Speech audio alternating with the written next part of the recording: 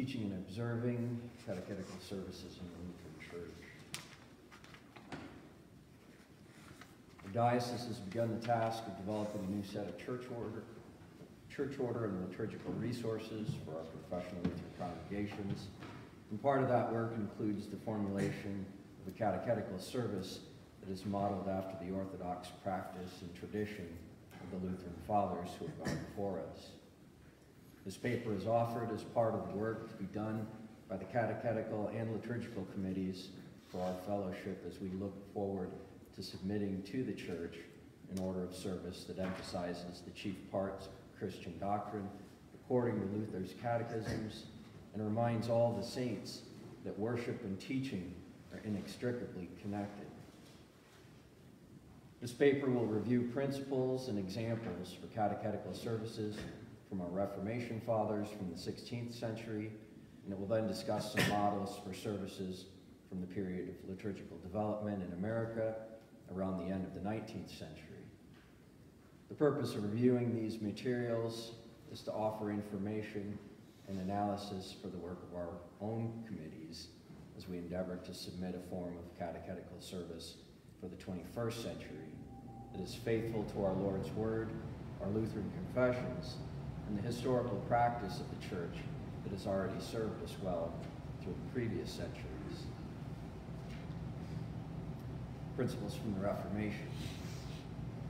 The practice of explicit instruction in the essential parts of Christian faith and doctrine in the context of worship has always been a part of the Reformation. This makes sense because the Reformation came about as men simply were trying to be faithful to our Lord Jesus Christ's instruction to the Church. We always must come back to our Savior's words from Matthew 28. All authority has been given to me in heaven and on earth. Go therefore and make disciples of all the nations, baptizing them in the name of the Father and of the Son and of the Holy Spirit, teaching them to observe all things that I have commanded you. And lo, I am with you always, even to the end of the age. From as early as 1516, Dr. Luther was preaching sermons on the Ten Commandments, the Lord's Prayer, and the Creed. Luther was not the first to rely on these summaries of divine teaching, but he was applying the received historic use of such parts to remind hearers in the Church of foundational ideas. The Reformation relied on God's holy truth to purge out the corruptions of the Roman Church, but the reforms left openings and needs for which the faithful teachers had to provide. The worship services of the Church had to be repaired, stripping away ungodly superstitions and doctrines of righteousness through man's works, with right teaching and faithful practice restored for the gathering of the saints. Luther's German Mass and order of service in 1526 was clear about the importance of catechetical instruction in worship. Such orders are essential, especially for the immature and the young, who must be trained and educated in the Scripture and God's Word daily, so that they may become familiar with the Bible, grounded, well-versed, and skilled in it, ready to defend their faith, and in due time to teach others and to increase the kingdom of Christ. When Luther began to give specific direction for orders of service, he is direct and to the point about catechesis. First, the German service needs a plain and simple, fair and square catechism. Catechism means the instruction in which the heathen who want to be Christians are taught and guided in what they should believe, know, do, and leave undone, according to the Christian faith. This instruction or catechization I cannot put better or more plainly than has been done from the beginning of Christendom and retained till now, that is, in these three parts: the Ten Commandments, the Creed, and the Our Father. These three plainly and briefly contain exactly everything that a Christian needs to know. This instruction must be given from the pulpit at stated times or daily as may be needed, and repeated or read aloud evenings and mornings in the homes for the children and servants in order to train them as Christians. By his own admission, Dr. Luther is not the one who came up with these guiding principles, but his statement of them has an obvious influence on the faithful endeavors which follow. His instructions for German orders of service also include weekday services, especially for the sake of schools. Namely, on Monday and Tuesday mornings, we have a German lesson on the Ten Commandments, the Creed, the Lord's Prayer, baptism, and sacrament, so that these 2 days preserve and deepen the understanding of the Catechism.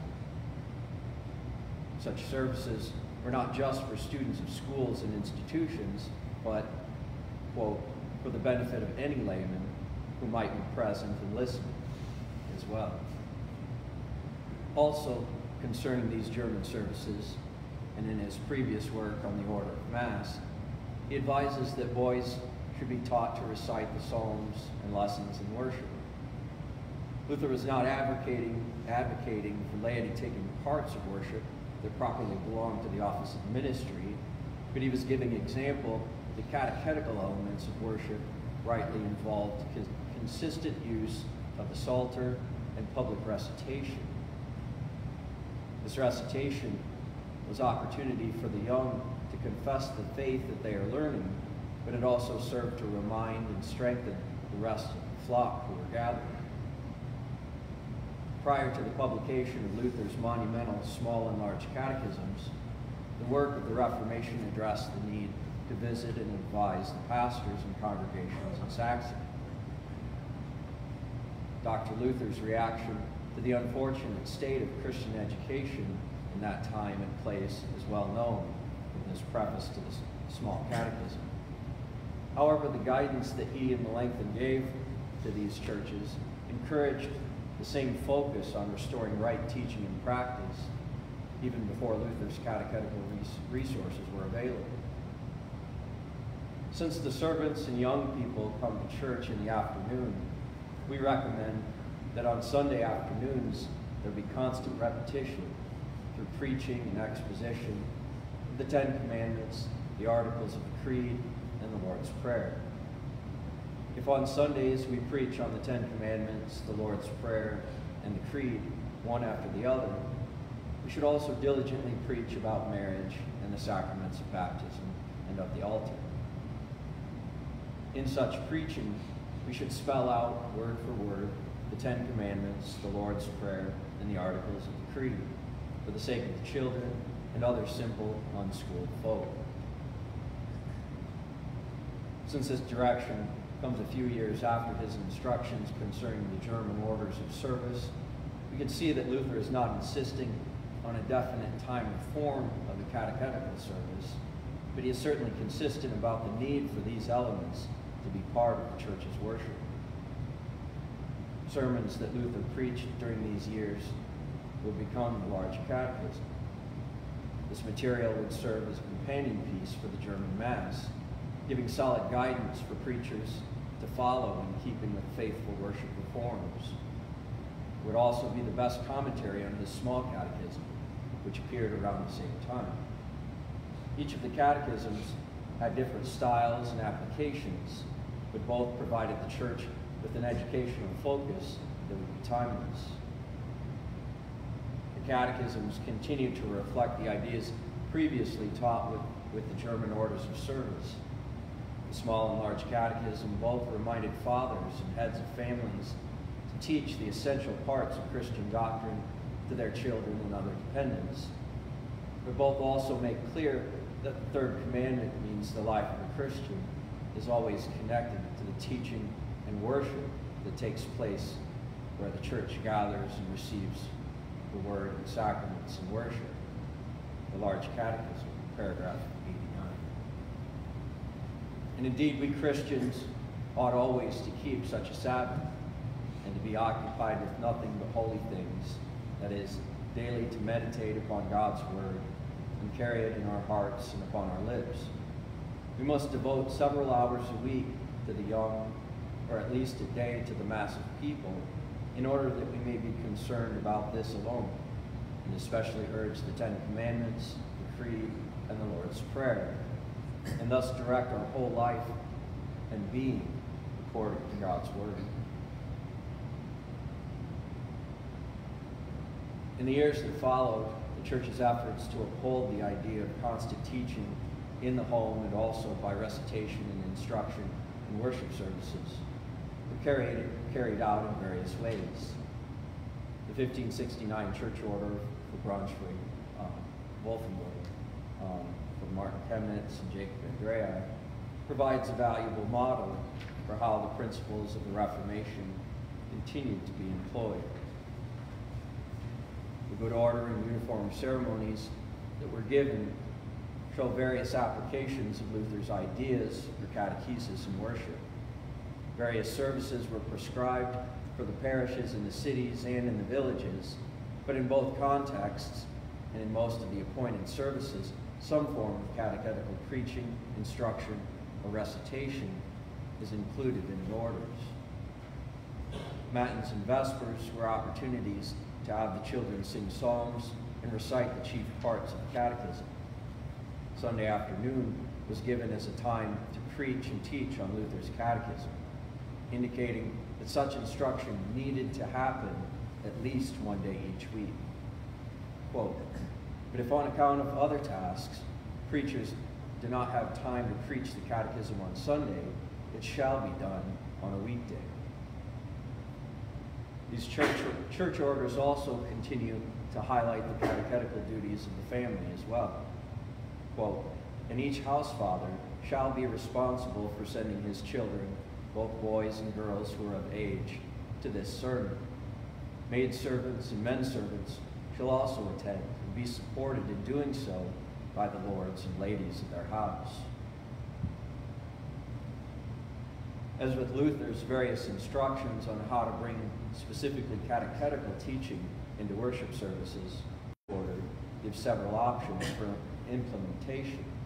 However, it is also unmistakably clear about the value and need for it. The people shall be continually urged to come back to the church to hear the catechism read and treated.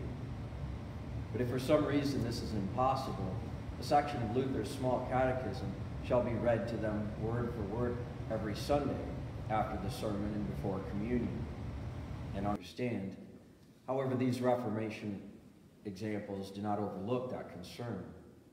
The question and answer sessions that are prescribed by Luther and Chemnitz give the pastor occasion to help each student as needed.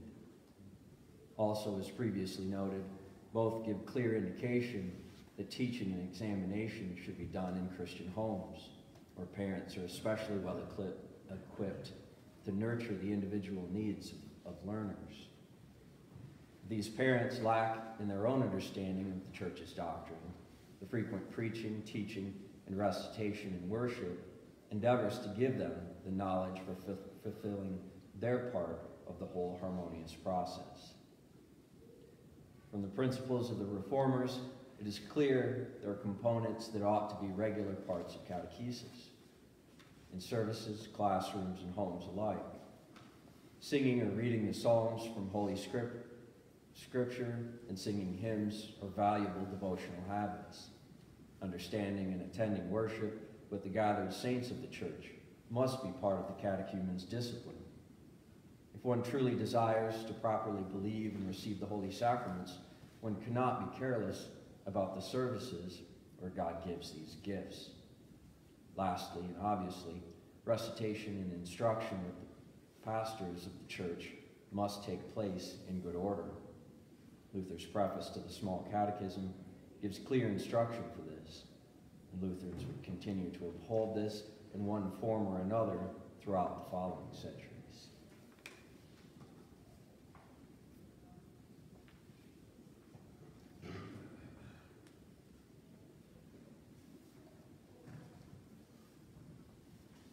Examples from the period of Lutheran liturgical development in America. Our diocese is not only part of the tradition of the Reformation, it is also obviously part of Lutheranism in America. Liturgical developments in the 19th and 20th centuries shaped our current observances. In some cases, those events have also left work for us to do in repairing worship practices in our own time. Catechetical services seem to have fallen into obscurity. As part of this paper's analysis of resources, 2 examples from that period of Lutheran practice in America will be considered. The first example is from the Church Liturgy for Evangelical Lutheran Congregations, the Unaltered Augsburg Confession, published by Concordia Publishing House for the German Evangelical Lutheran Synod of Missouri, Ohio, and other states. At the end of this, attached as appendices are photocopies of the pages relevant to the Missouri Synod order and the Leah order that we'll talk about after that. So those are attached at the end. This model given in the Missouri Synod's liturgical orders reflects a shift away from the older catechetical service forms. Their order of catechetical instruction begins. Catechetical instruction is held in the afternoon instead of a service with preaching. It ought to be held carefully and industriously, not only for children who go to school and those about to be confirmed, but also for confirmed persons of every age. The structure is formal, and it does uphold essential elements that were commended in services from the Reformation period. The order opens with a hymn and proceeds with, quote, loud recitation of the text of the Catechism by the children while standing. The students recite the 10 Commandments, the 3 articles of the Holy Christian faith, the separate petitions of the Lord's Prayer, and the scripture texts pertaining to holy baptism, the office of the keys, and the sacrament of the altar. Then the directions continue.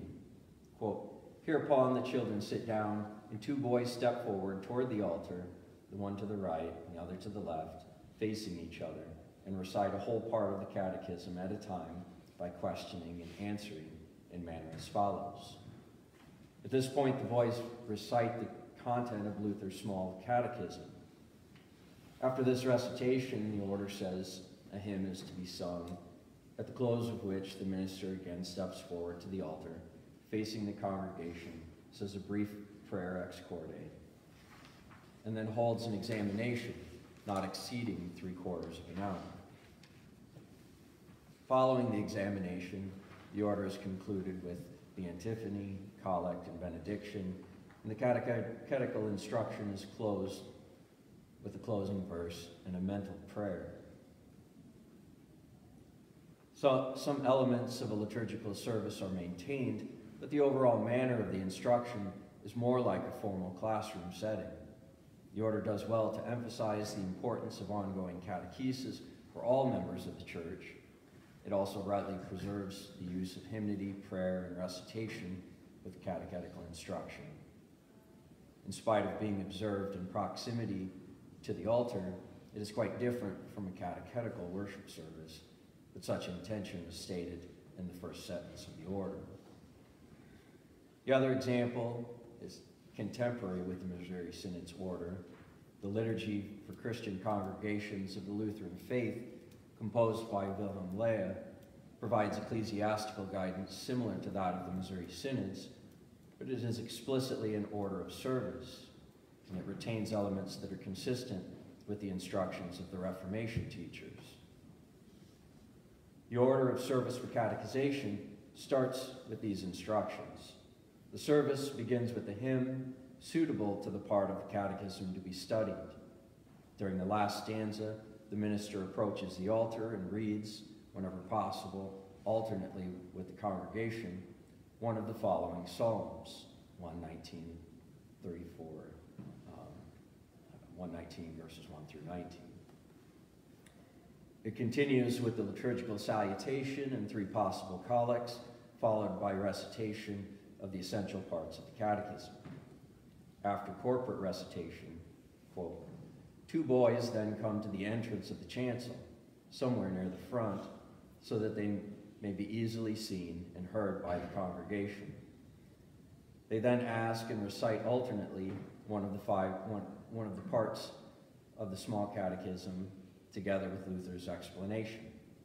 On high festivals, the questions of Rosinus or Bellinus shall be asked and answered in similar manner. The service proceeds with suitable. Quote, the catechist then takes up part of the catechism and begins to catechize not only the children and those to be confirmed, but also the older and matured members of the congregation. Adults shall not be forbidden to ask questions, state doubts, or whatever may trouble them, so that the minister may encourage or warn them as need may require. Lea preserves the practice of including the other communicants, but he also gives fair notice that the minister is to respond to their participation with due application of the gospel and the law. He also says, when catechization has been completed, the minister, according to circumstances, admonishes obedience to the truth.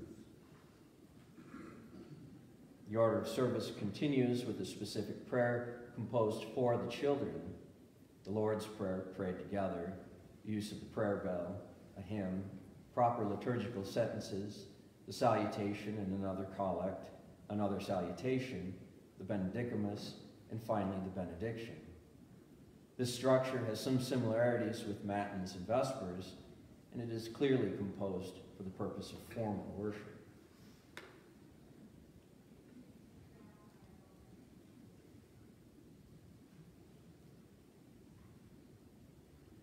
In addition to these two examples of orders for catechization, the Norwegian Lutherans also deserve mention. Around this same period, English hymnals from the Norwegians contain rubrics for the main morning service that allow for catechization. Christian Hymns for Church, School, and Home, published in 1898, indicates that if there be no communion, catechization takes place after the sermon and offering. Similarly, the Lutheran Hymnary, published in 1926, also has a rubric in the same part of the morning service, which says, the catechization of the young may here take place. This shall begin and close with appropriate hymns. These allowances reflect an admirable continuity with the practice that was prescribed by Luther and Chemnitz. Examples for modern use in our fellowship. Within our own fellowship, there are also two examples of catechetical orders in use that reflect our modern commitment to the principles of the Orthodox Fathers and their teachings. Also to flag the footnote apology there. There are any in our fellowship who have developed other catechetical services, please know I intend no offense if I've overlooked your work. For the purposes of this paper, I've used those orders which I'm aware, and if there are others available in our diocese, please be sure to let our committees know. So, like I said, it's like, if any of you are doing something that doesn't get mentioned in here, it's like I didn't mean this as a slight, it's just I went with, it's like what I knew, and so definitely let us know if you've got something going on, so.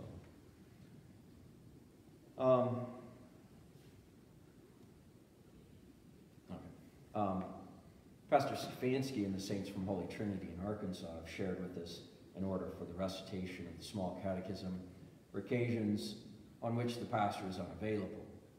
This order upholds Reformation practices and principles for catechizing the saints through recitation, hymns, and prayers, but it also maintains proper regard for the office of the ministry.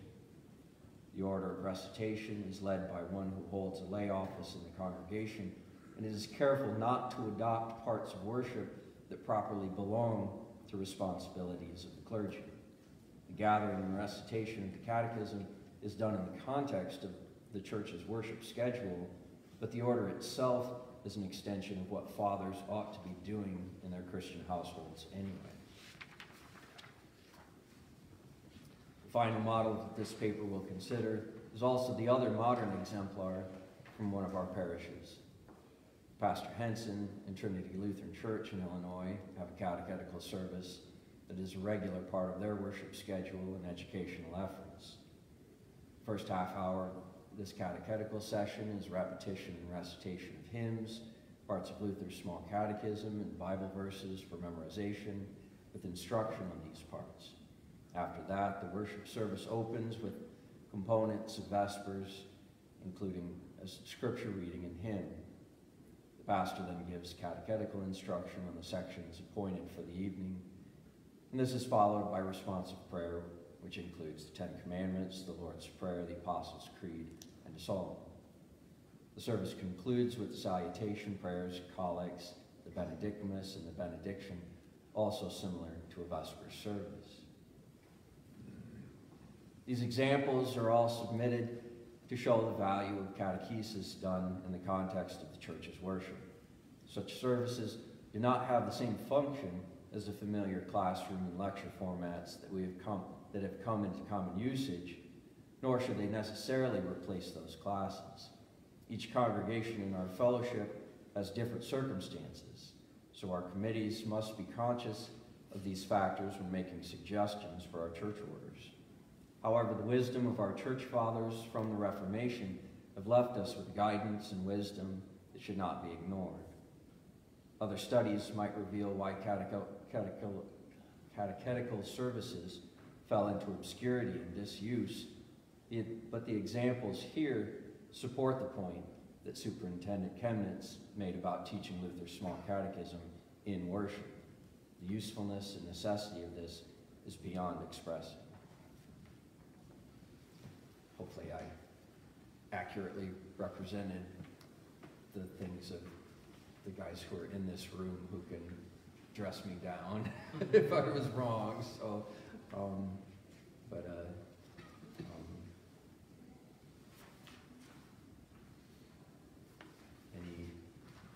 Pastor Shep.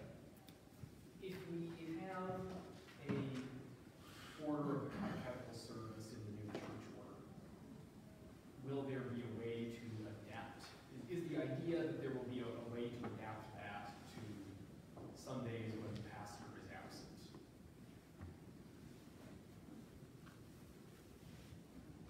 Possibly. Okay. I mean, we're in the very preliminary stages, so I can't really speak for the work of two committees, because if you remember from the workbook, it's like this is something that two of the three committees are supposed to collaborate on. So I wasn't trying to give any kind of indication of what's gonna happen. I was just like wanted to kind of do something that would contribute to work in that direction. So I can't speak to what's going to happen, but it seems like a reasonable consideration. So. You can see this in the box of the one on Leipzig, the church life in Leipzig, I think they that that catechetical service is part of their weekly service. So even up to 1750, that's in use in my book. Yep, I forgot about that one. So, yeah.